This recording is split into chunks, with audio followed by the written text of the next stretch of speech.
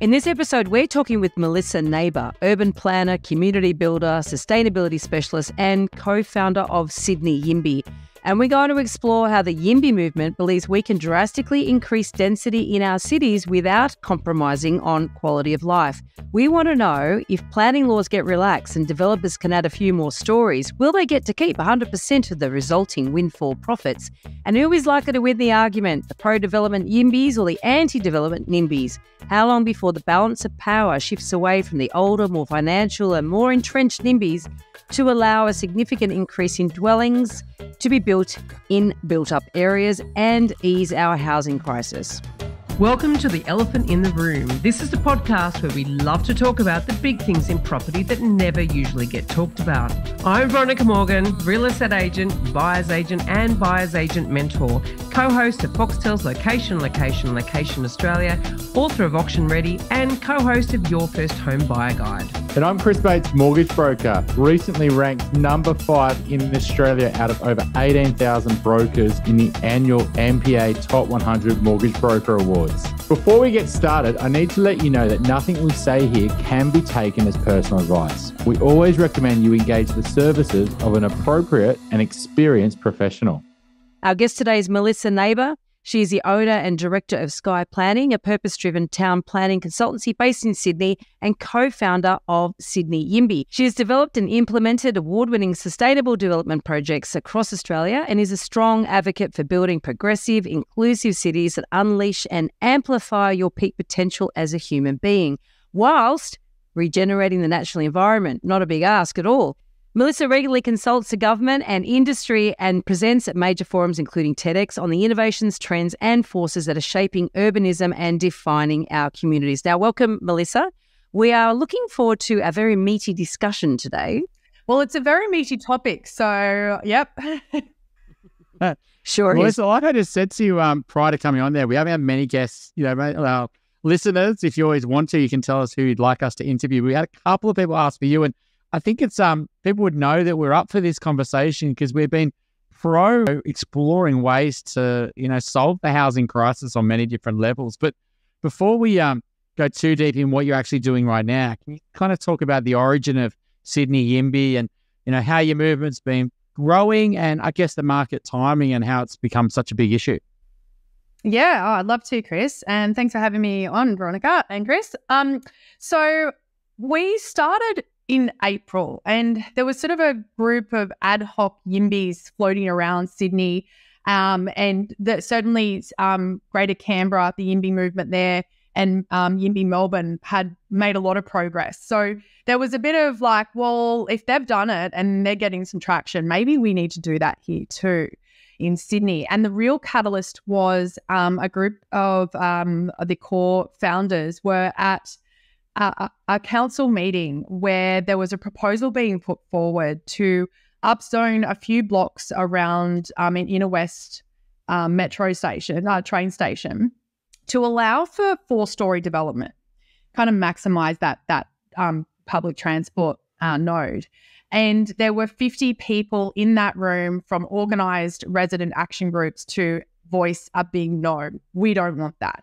And there was a handful of us, our YIMBY group, that had not yet formed, that went there to say yes, and was really, I guess, taken aback by the reality of the situation, which is, you've got that many people saying no to what is a quite reasonable proposal, and what I would call, from a town planning perspective, really good urban design.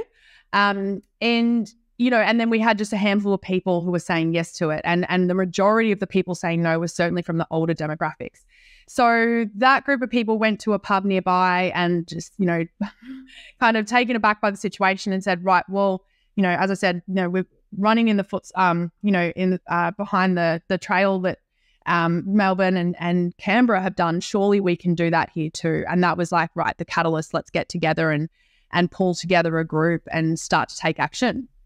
So that's April 2023, and YIMBY stands for Yes in My Backyard, as opposed to NIMBY, which is Not in My Backyard. So the Yes in My Backyard, this is sort of interesting. Now, I understand arguments on both sides of the equation here, right? So I'm certainly I'm not a fence sitter, but I'm not necessarily firmly in either camp.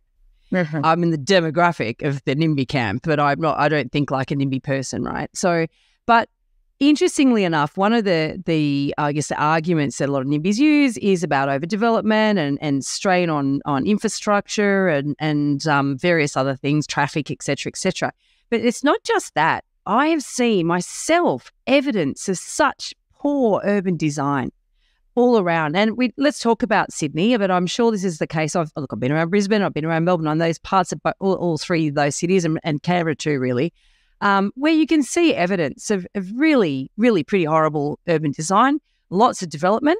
And you think, oh, I'm not a fan of being pro-development, not if that's what you get, But good urban planning is expensive, right? It's much cheaper to throw up a building that hasn't had any planning, really. It hasn't invested in any planning. So from the YIMBY perspective, how is that reconciled? Is it reconciled because basically if you can get more apartments or more dwellings on a site, therefore you can afford to invest in planning? Is that sort of the trade-off there? How do you reconcile that or square that circle? Yeah, really good question. So, and I've got a few ways to answer it. I think this is part of where the pattern book comes into play. So you might have heard that thrown around recently. Chris Minns, Premier, has come out and said that he's going to be working on a pattern book, which is a pre-approved design for low to medium rise development.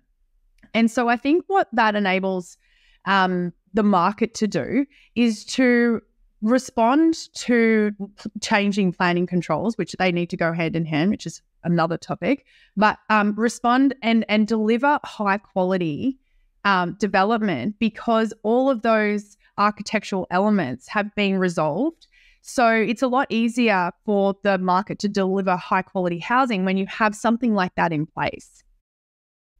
So that would then become the framework, and if they didn't comply with that, they wouldn't be able to go ahead, because the reality is that a lot of people say around development that, well, the market will only bear some of the, if the market is there for horrible, badly built apartments and people are going to pay through the nose for it, then why would you do anything different? You go lowest common denominator and just deliver what somebody's prepared to pay.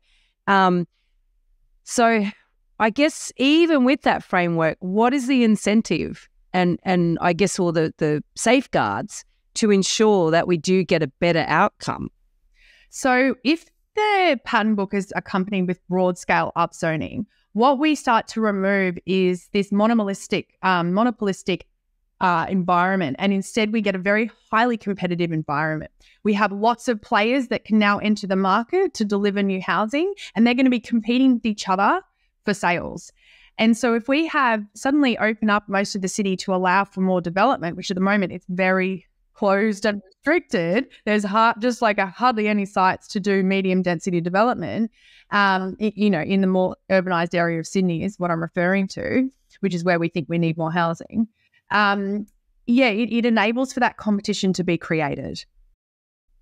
And do you think, the whole YIMBY versus NIMBY, do you find that people sometimes they would say they're a YIMBY till they buy, and then as soon as they buy, they become a NIMBY?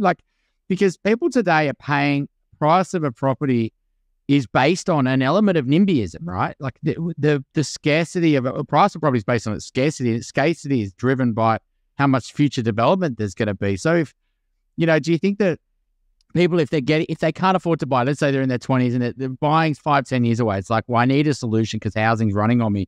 But for the people who are getting close to entering the market or have entered the market in recent years, then almost their self-interest takes over, and they almost like, well, I don't, as long as I can afford to buy, after I bought, I want to keep prices up because A, I've got a big mortgage, and B, I need the benefits of that. Like, is it shut the gate behind you? Yeah, and that's one of the things that, I guess the older generations are, I need to have the value of my property and my house worth a lot because I'm going to retire one day. So you're kind of fighting this battle of your or do you think that people are living a bit more away from self-interest and as a bigger social issue?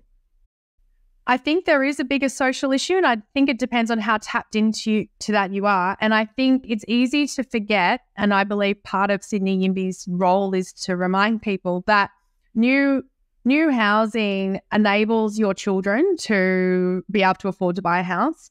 It enables your, potentially your grandparents to be able to stay to live in Sydney. So while you might, have just bought a place, you might also want some help with the kids. Speaking, I've only got one, but I know he's a handful. And it would be great to have mum and dad around. Also, there's the other element now, of course, where we have essential workers who can't afford to live in suburbs. So it's one of those things where I say, maybe someone who's aging, they might want someone to come and clean their house, but then they're going, but you can't live in my suburb. Or I want a paramedic when I need them. But, I just saw on the news last night that somebody passed away as a result of an ambulance not being able to get there fast enough. So I think it's important to remember that broader social element that you're mentioning, Chris, is actually can impact us directly. So we've interviewed Michelle Adair a number of times. She's CEO of the Housing Trust in Illawarra, and she's a big sort of name, I guess, in the community housing sector. And she talks about sort of the and I apologies if I get the terminology wrong, but multi levels of ownership within a complex. So you've got social housing, you've got low cost housing, you've got also just market priced housing. And how that can sit side by side and helps create a cohesive and a diverse population for our suburbs as well. Like you're saying, we don't want to segregate ourselves away from the people that actually keep keep the wheels turning. How are we going to get our barista to make coffee if the barista can't afford to live close to where we want to line up for our coffee in the morning? You know what I mean? We're very privileged people. It's certainly, I think your office and my office are actually in the same suburb. So, you get what I'm talking about. We need that. We need that that ability for people of all levels in our society to be able to live across our cities and even in regional centres as well, obviously. But we're sort of talking about Sydney here. And I mean, and also we're talking about other cities. We're not just, the principle applies to other cities, of course. So is there, I guess, how effective do you think the YIMBY movement will be in ultimately getting some changes as to the way we look at things? Or is it that you guys are going to dovetail nicely in with really the reality of the situation and that political will that now we have, because we do have a dire problem? And your relevance, Chris said earlier, is it true that you're a YIMBY until you buy a property? So is it the province of young people? Is it the province of youthful, naive, exuberance and enthusiasm, and you haven't had all the cynicism of life beaten into you yet? Is it that? And or are you are we on the cusp of a new way of looking at planning as a result of this? Tell me your vision for the world, I guess, because I'm hopeful. It's a big question. I may sound like a crusty old cynical thing, but I am hopeful. Yeah, good. So am I. Look, I think what I'll pick up on there is in terms of the younger demographics, and in terms of us being able to make a change, what we've been really successful in doing is actually engaging with the younger audience. And not only that, but what we've found that they are asking, so it's member-driven desire that or demand to understand how the planning system works and how they can get involved and have a say. And the reality of the planning system is that even when a new development is proposed and it meets all of the controls, it's completely complies. So a DA goes in, council go, yep, that's approved. If there is enough objections, that will go to a local planning panel, and that panel can decide to refuse it on the basis that the community doesn't want it. So where therefore that housing is being knocked back. So what's really important is, and what's amazing is that now we're actually training younger people in the 101 of the planning system, and they are now being armed with the tools and resources that they need to be able to go down to those meetings and say, yes, I want this development. And that can swing the approval process, and that's where we can start to create change, and which we've actually already seen. We've had some wins in that regard. Melissa, I was about it would have been 10 years ago, might have been even longer. I was sitting with a client up at Bondi Junction. And he was a bit older, this chap. He was like a financial planner. I was a planner as well. And he got a phone call mid-meeting. And he said, I've got to really answer this one. And I just sat there and I was listening to his call, right? And he was basically, he lived in Vaucluse. And he was part of a coordinated council, what did you call it? The group of neighbours that were trying to fight a development in the area. The coordinated action group, you called it. And, you know, they were basically strategizing on that phone call and I was listening to it. And I was like completely naive. I didn't think this happened. And they were basically saying, this is development's happening. This is what I'm going to lodge. This is what you're going to lodge. We need to get on this. It was literally like a little war effort to stop this development happening. And how prolific is this in councils that have, you know, people have been living there 30, 40 years. I mean, I look at the DAs around where I operate on the Northern Beaches and, you know, and read through the submissions just out of curiosity. And you're right. So is it really hard to dislodge the individual action groups because of the NIMBYs they're not getting a voice in these areas anywhere that can compete with these established networks? Chris, you just hit the nail on the head. That's exactly right. They are well-oiled machines. They know how the system works. And usually they might be retired or they've got just more time on their hands than what, say, other people do who are trying to make a living, raise a family, pay the rent. Those are the priorities, usually younger people. And in fact, as I said, like preference is given to those who are already privileged. Preference is given to, the weight is given to those who are homeowners. And so it is a lot harder to combat that. And that's why what we're doing at Sydney YIMBY is we're offering a vehicle to make it easy. So we actually will notify our members when really great planning proposals are going up for upzoning or when big DAs with lots of housing are being put up. And we will help them to draft submissions and we'll let them know when the meeting dates are and when they can get down there. And I think what we're also offering is, in my opinion, is we're also offering a community. We run social events. We have online platforms which are buzzing all the time, and people are talking about, issues in their neighborhood, whether it is parking or parks or whatever it is that makes a good neighborhood, as well as more housing. And so I think there's a real magnetic attraction for people who are interested in this to join our community and to be active, especially when we're having wins and you can see it making a difference. It's really strong motivation. It's funny because what's going through my head, just hearing Chris's story and what you were saying there, is that, developers on one hand are responsible for some pretty shitty friggin' buildings around, like pretty horrible and not really doing the development industry, if you like, a great service. And then on the other hand, they're up against it. When they've bought a site and they're actually trying to work within planning rules, if they're trying to do the right thing, even, you're saying that if there's such an organised protest against that and there's no other voice to counteract that, then they are at risk of really underdeveloping their site if they're able to do anything. I mean, a classic example, I guess, and maybe I'm going to a hornet's nest here, is the old Balmain Leagues Club site.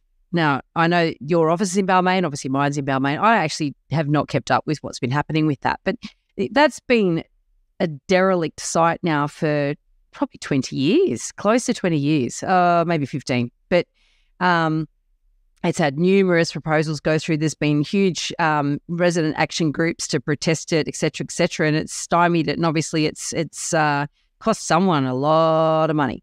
That's a site that's ugly and begging for redevelopment, begging for it. But obviously whatever has been, the compromise that have been put forward, clearly there's not enough money in it or just not viable, and so it's not going to go ahead. So, and I'm sure there's sites like that are everywhere, but then I hear stories also of developers sitting on sites just waiting. I think you used the term upzoning. I'm guessing that's what it means, is where the zoning changes so that they can put more dwellings on a site. So they're waiting and lobbying to get that through so that they can actually make a much greater profit.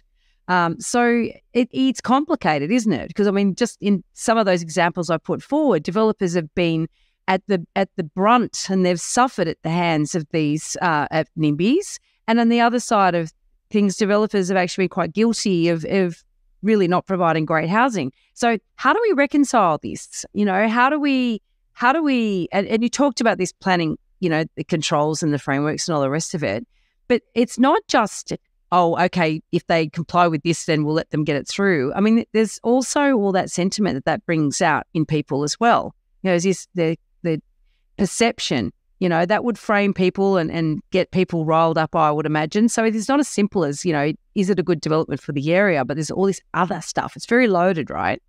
It's very complex. It's very layered, and there's a lot of factors that come in to enable a development to get up and delivered to the market, as you said, from both the developer's perspective and the communities.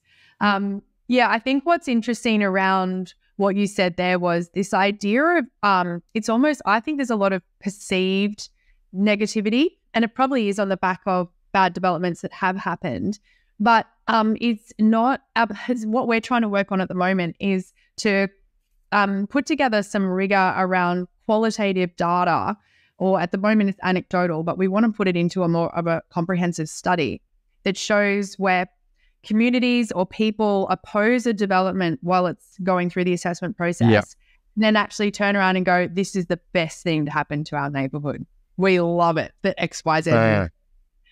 And we just hear that time and time again. And so I think that's part of the story, is to show what good development can look like. You know, hopefully the government gets behind pre-approving some of that good development, so we know that that's going to be brought to the market and we're not so fearful of bad development. But also when a proposal is put up, well, can we talk about the benefits, and can we talk about what actually could come as a result of this, and what increased livability it can bring to your own lifestyle? I think it's that density done well, isn't it? It's and I think people hate change, and, you know, the unknown of what could happen there, and is that ever going to impact me? And then when it's finally done, they go, the impact on me is actually minimal, and actually it's a positive because I've actually got a cafe now, and I've actually got somewhere I can go to the shops, and you know, even up where I am, there was this development happening with an IGA was going in, and I looked at the submissions for it, and they were chaos, but that IGA is packed, you know, and people are going there all the time, and, you know, it's like 10 apartments. It's not a big development.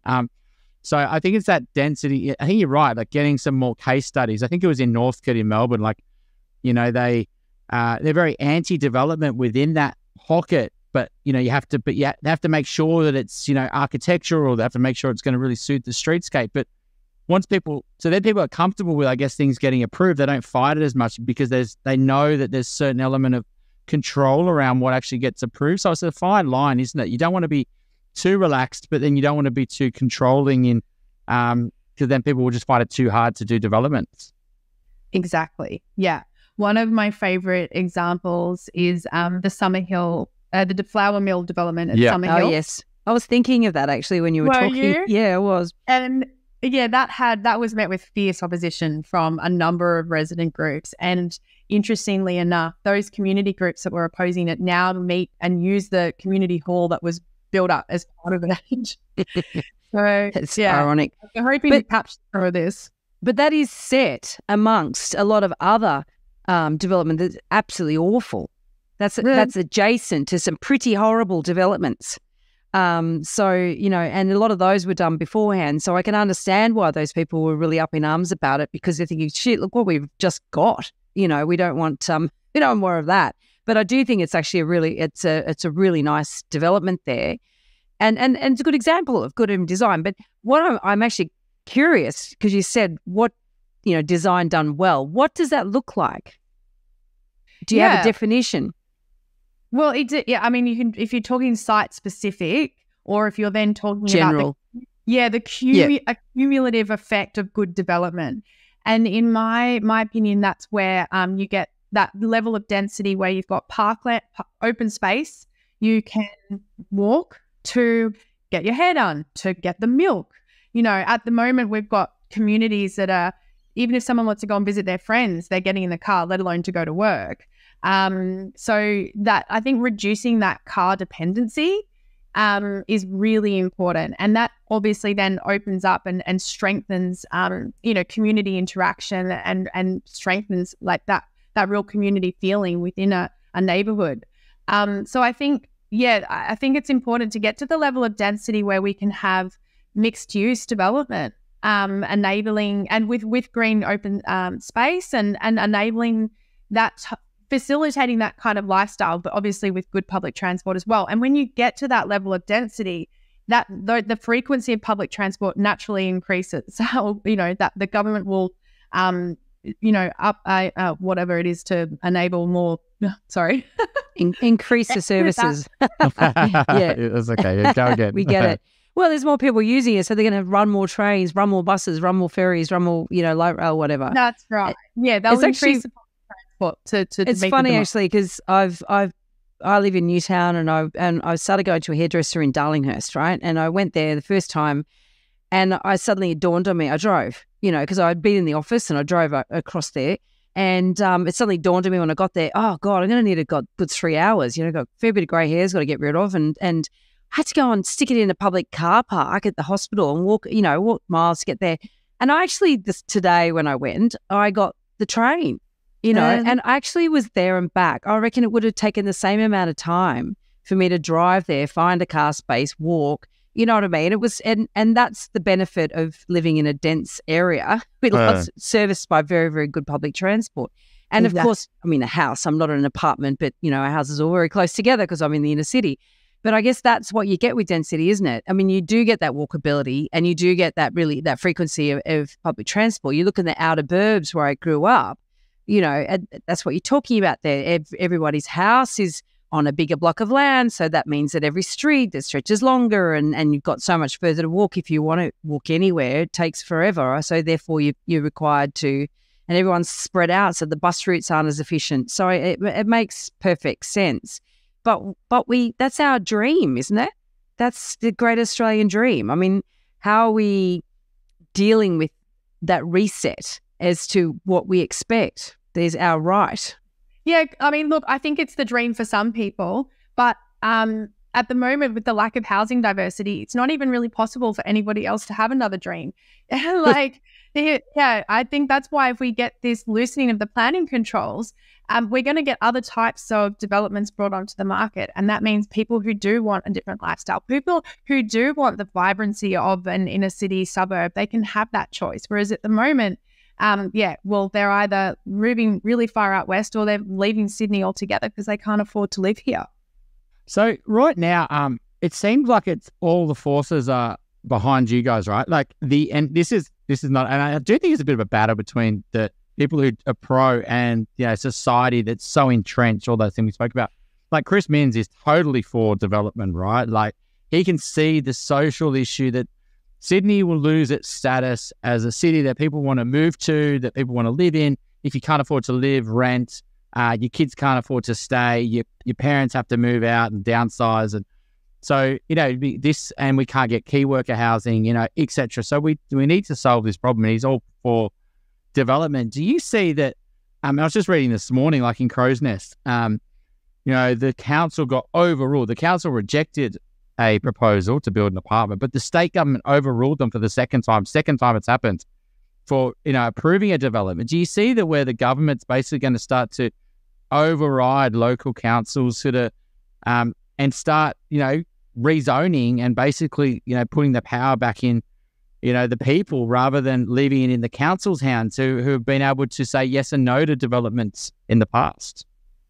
Yeah, well, I don't want to speculate too much on where I think that power between the shift in power may happen between council and state. I think that does look like the state government is going to be making moves to allow more pathways for development to go through. What that looks like and the extent of that, we're not sure of yet. But I just wanted to touch on a point that you made there about the importance of providing more housing. And one reason why, as you said, Chris Minns is pushing it is because of the brain drain, the loss of skilled workers leaving the city. What's really interesting is that the YIMBY movement, which started over in the States, was actually started and funded by the big tech companies like Google and Microsoft, because They didn't have staff because they couldn't afford to live in the California and all these places. So they actually started the YIMBY movement. So it's not uncommon to see those reasons being linked, and Chris Minns is doing that. Whether or not the action he's going to take is going to match what we want to see is yet to be seen. He's saying the right things, but we need some real deep policy reform to be able to build more housing in Sydney, and we have not seen that yet. I'm on a personal mission to help more people make better property decisions. And you can find out all about what I'm working on at veronicamorgan.com.au. And there you'll find resources for first home buyers, details about my buyer's agent mentoring program, access to suburb help for investors, or if you're looking to buy your dream home or an investment property in Sydney's inner west, eastern suburbs or lower North Shore, you can connect with my team at Good Deeds Property Buyers. If you're thinking about buying your first home, upgrading to a new one, or purchasing an investment property anywhere in Australia, we would love to carefully guide you through this journey and importantly get the finance right. Please reach out via our website, wealthful.com.au. Don't forget that you can download our free full or forecaster report. Which experts can you trust to get it right? theelephantintheroom.com.au. I mean, there was some articles in the SMH saying it's going to be these 6 or 7 zones and some leakages of their plans and stuff like that. But is that enough just to, like, do you think, because we've had this argument discussion that zoning doesn't automatically mean you get supply, right? Because, that doesn't mean the developers are just all of a sudden going to be able to sell it all or build it all profitably because of market pricing, building costs, labor. So, even if there is zoning, does it have to be quite restricted and, go on the metro line and go on the public transport links? And let's at least focus on those in the short term and try to, or do you think it should be much more blanketed and, open the market up? And then the developer can basically say, well, I know I could build on the metro line, but I can't make it profitable there, but I can do it in Mossman and I can make it more profitable in Rose Bay and I can make it because of purchase price. So the developer can pick and choose because there's mass rezoning. Or do you think it's just better to do it where the transport links are? No, I think everything all at once, which is something the Housing Now Alliance says a lot as well. I think both. I think we need to be upzoning, absolutely upzoning along the metro stations. That's just really good, town planning proposals and developments. I think the fact that there's 7 precincts that have been identified is a shame. I think it should be a lot more.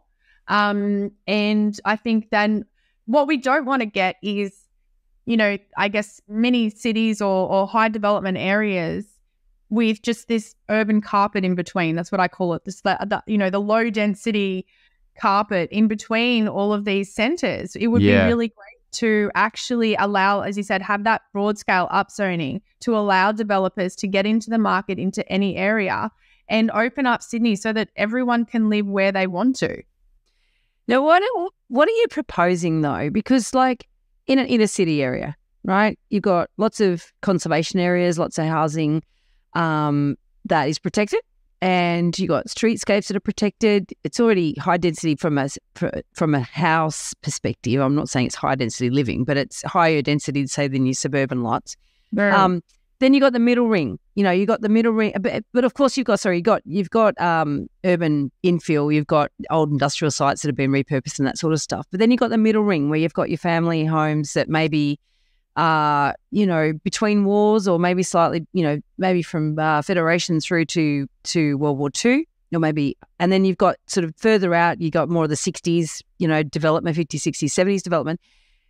Are you promoting mowing down, suburban streets full of family homes so you can sort of turn them all into townhouses? I mean, I know some suburbs that is actually what's happening. But what are you promoting there? Because I think that there is a little bit of a fear about that. It's like, oh my God, our communities are going to change. The look and feel of them are going to change, and that is something that people obviously don't want. Tell me how that works. Yeah, well, I mean, it's up to somebody whether or not they want to sell. Let's say the property was rezoned. It's up to them if they were to sell that. And as Chris said before, it's not a guarantee that a developer is going to move in if something's being rezoned. But I think the way that I kind of think about this is that, in my view, cities are meant to be progressive and evolve with the times. And while we have these beautiful areas in Sydney, and I think heritage conservation can play a role in that, I'm not sure that we need to have, such a high percentage of heritage conservation over our, inner city areas when people can't afford to live here and we are in a crisis and the city does want to evolve. Sydney does want to become the best that it can be. And putting our suburbs under glass with these heritage conservation areas means that we're just going to be having suburbs that are stuck in a certain era instead of, in 2050 looking back going, oh, well, it still looks like the 60s around here. Like, has anything happened? We want to, it's probably more like it still looks like the 1860s, but yeah, true. Depending on where you are. But on that though, I mean, I think that there are certain suburbs, so the middle ring suburbs are all developed around the same sort of time. The problem is when you're looking at areas that have gone through gentrification is there's been quite a lot of individual investment in some properties and there's still some, waiting to be renovated. So it's a real patchwork quilt of opportunity. You're not necessarily going to have an unrenovated house that could be demolished next to another unrenovated house that could be demolished. The next one could be renovated, and then the next one renovated, the next one about to be renovated, and so on, then another unrenovated. So you're not going to get this sort of cohesive a row of 5 of them, for argument's sake, all prepared to buddy up and sell off to a developer and turn it into, say, low-rise housing.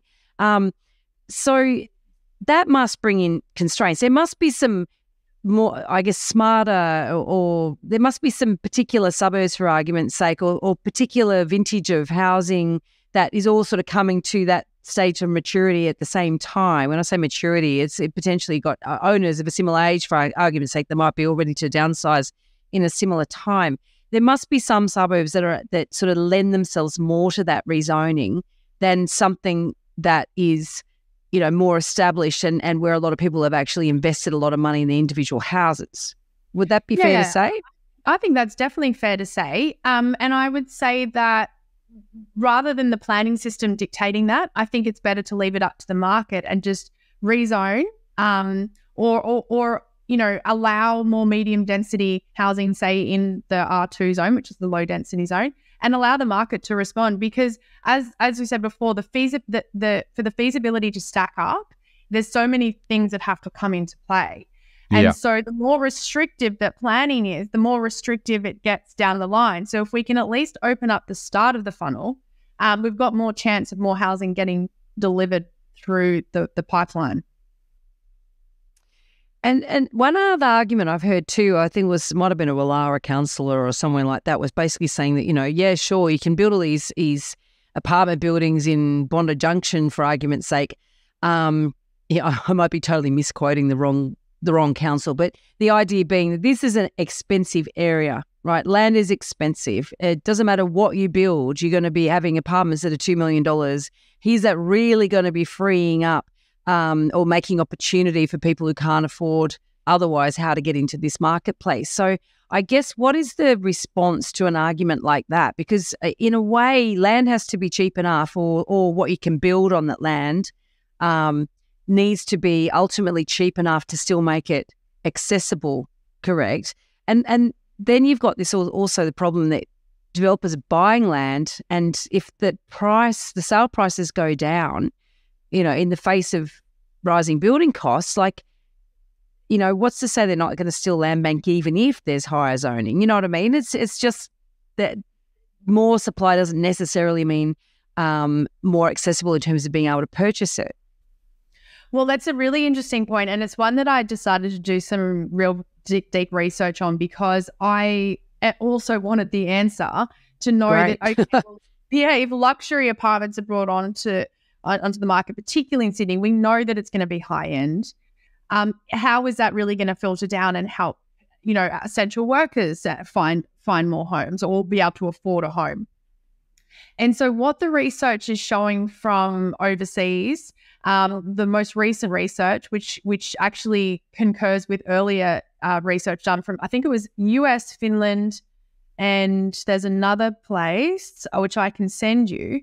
Another country was also part of the study. And what it showed is that essentially when more expensive housing comes onto the market, we have people at the higher socio-economic ring purchase that, but that actually frees up other housing.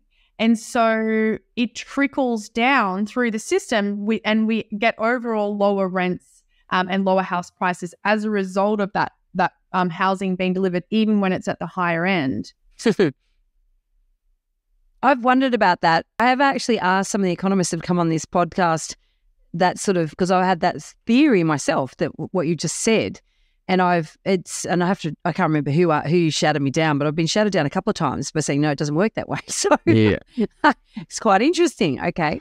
I would say that's definitely true in some sense, but I would say that unfortunately what we're seeing as brokers, and this is what's supporting house prices right now, is the amount of intergenerational wealth that is getting passed down the generation. So let's say someone is doing that. They're moving from a $3, $4, $5 million home into a $2 million apartment.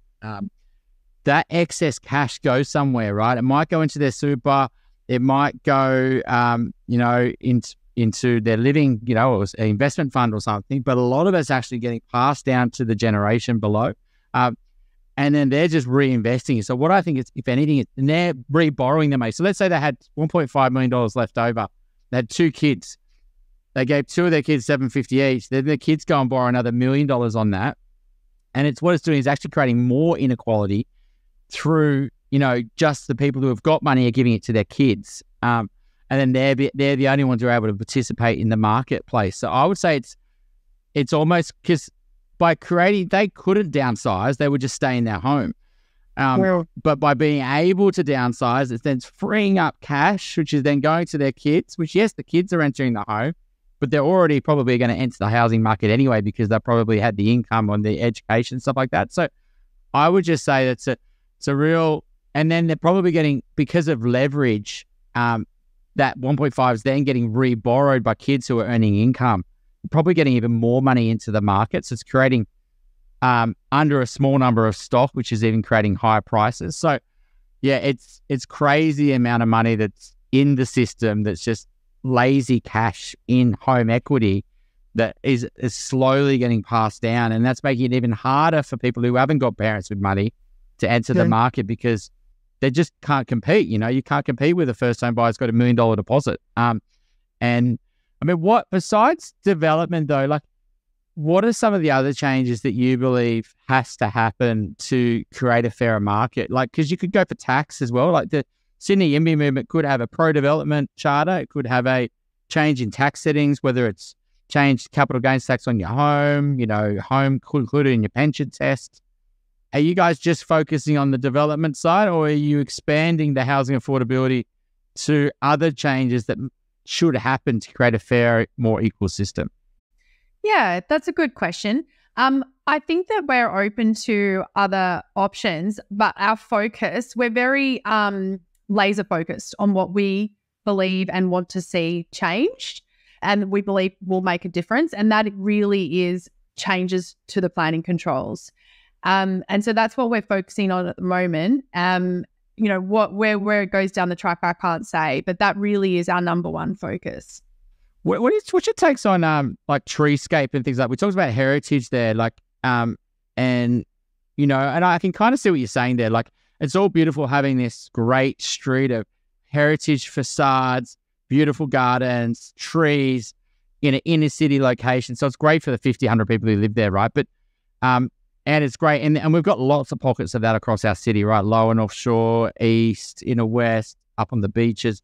But, if that overall is holding our city back, what's the point of having nice housing if people can't afford to live or are homeless? So, but how does when you say sustainability and climate change and things like that, like a lot of areas are quite, particularly in the upper north, there's lots of trees. And, to get more pro-development, you're going to have to start cutting trees down, because they're inside. So how do you sort of deal with that challenge of the damage to our habitat with density? Yeah, really good question. Well, I think the thing is that we have existing building footprints that probably could facilitate greater density. So a really big home with a big building footprint could actually potentially be 4 apartments or even 6 apartments, depending. And so we can get high density by, you know, using the existing building footprints, but, you know, making infill development a little bit more clever.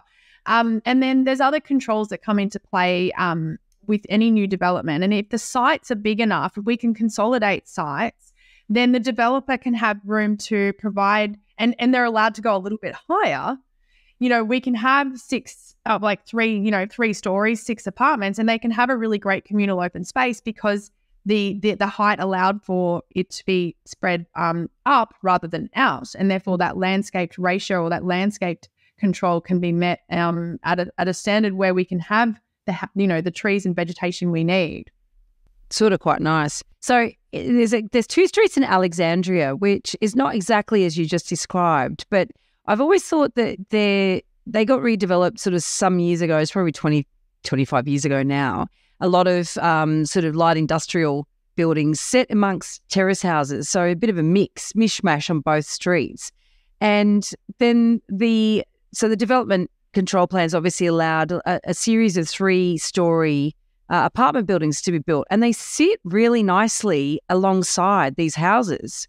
And it's one of the very rare places I've seen where I actually think this works quite well, and it's not that recent, you know. Mm-hmm. So I think it can be done. I wouldn't say that they've got a lot of that outdoor space. It's very much still right on the footpath. You know, it's not necessarily like it increases amenity in that way. But I've often thought, wow, that was sort of so different from what you see in a lot of other, a lot of other precincts. That sort of that urbanisation or the residential reuse of buildings. And there's a mix of, you know, converted warehouses in there as well. So it's a bit of a mix, but it seems to be, it's quite cohesive.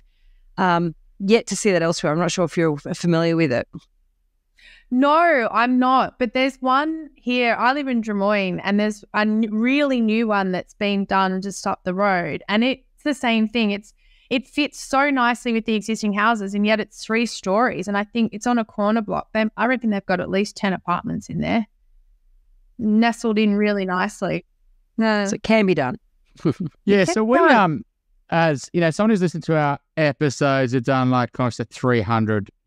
Would probably pick up through our episodes that we're generally not a fan of buying new property, right?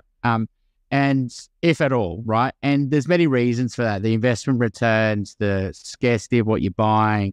And, you know, you can see that most people have lost money on his new property. You've got building issues. You've got so many issues, right? How do you think that we can, because a lot of younger people don't realize this, right? They just want housing. They just want a property, right? Which is fair enough.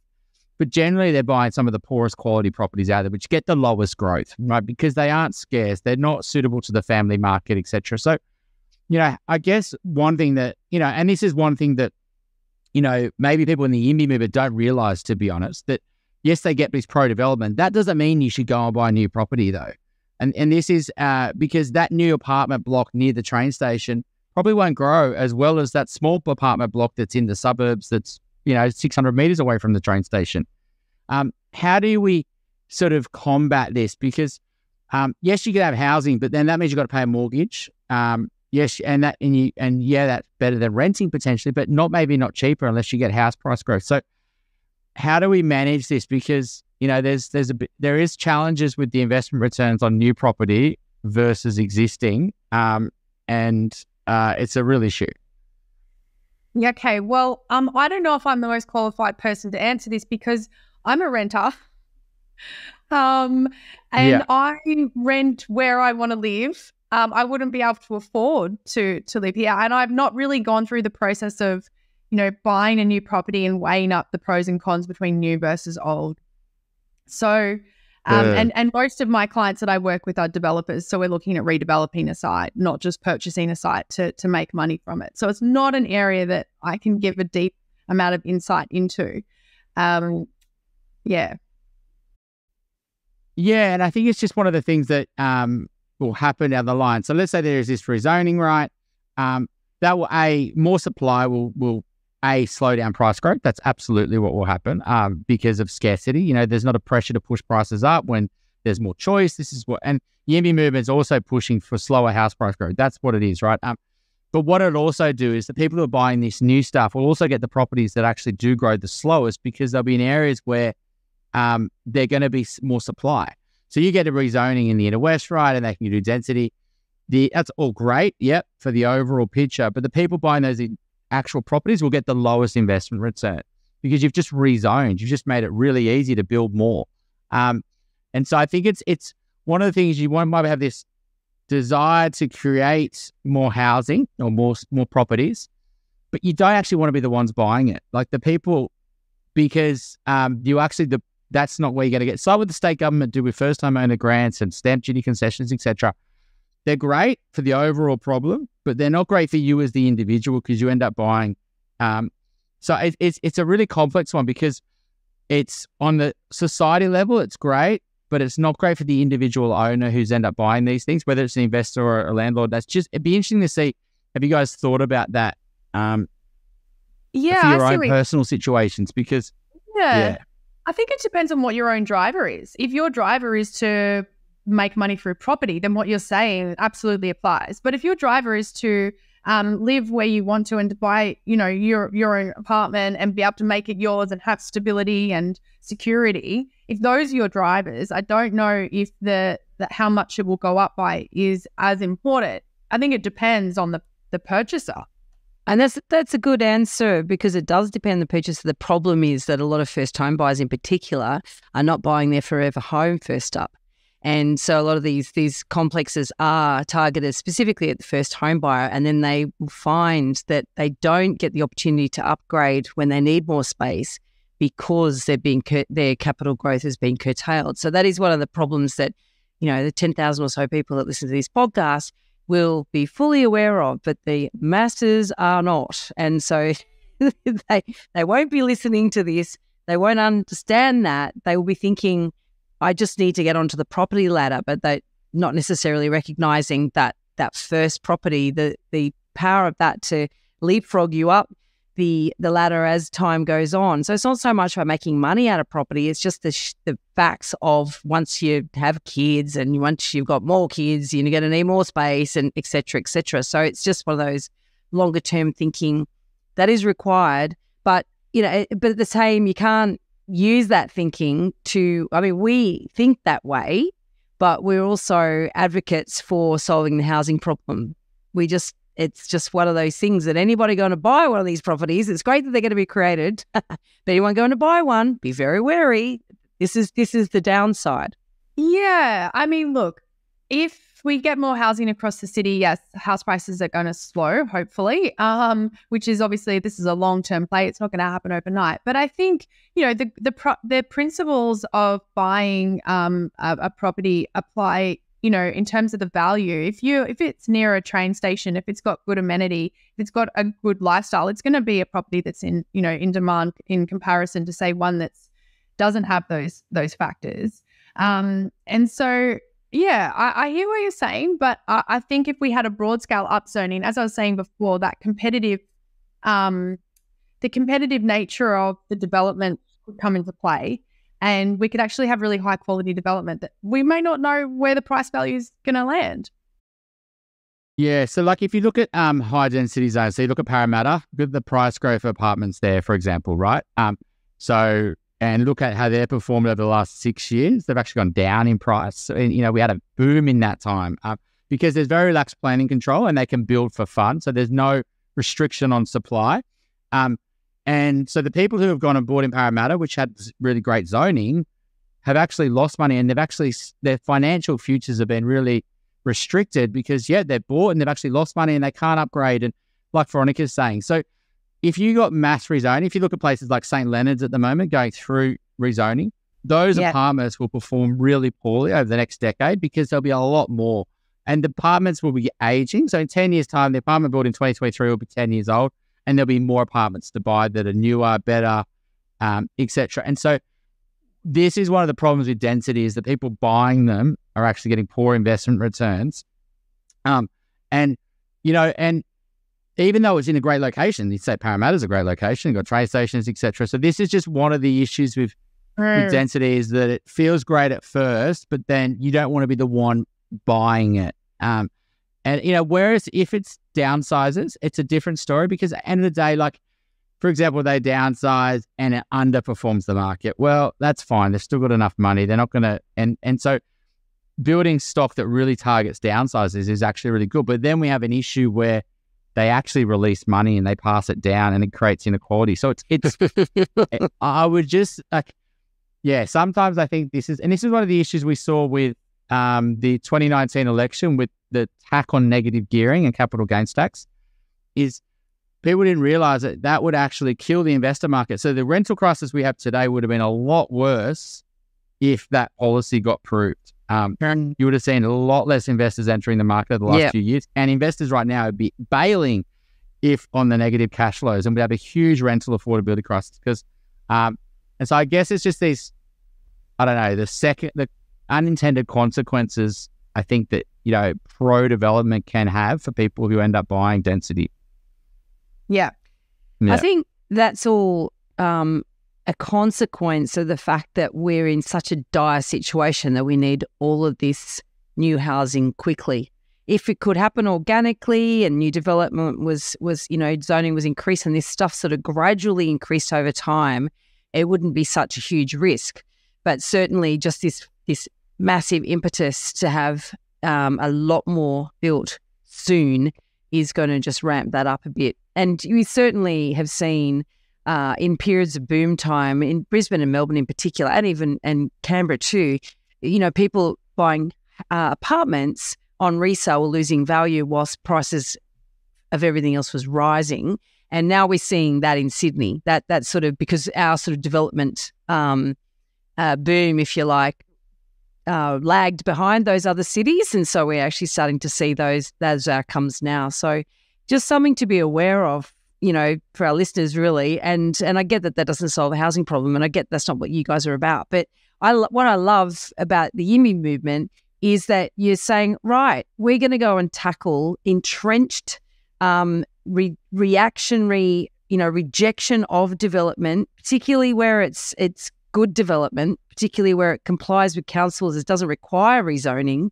You guys are arming up and going in there and saying, well, actually, this doesn't require a change in the rules. This just requires more people in the community standing up and speaking up for it. So I think that, in and of itself is a really, really positive thing. And arming people or getting people agitated enough to do something about it, and arming them with the tool, giving them the tools and arming them with the information about the actual planning process, I think is such a really important thing to take that advantage away from those who, are so, the NIMBYs that are so entrenched in marketplaces. So I think it's great. We support that. Yeah, look, I think we've got a long way to go, but we're very committed. Yeah, absolutely. I think the key is for me is trying to get that right balance between the right amount of density to also get good outcomes for the people buying the density. So you can't overzone where you basically create a infinite supply in an area where there's never going to be a shortage, because then the developer's just going to keep on releasing and you're going to get really relaxed price growth, and you're going to really impact people buying it.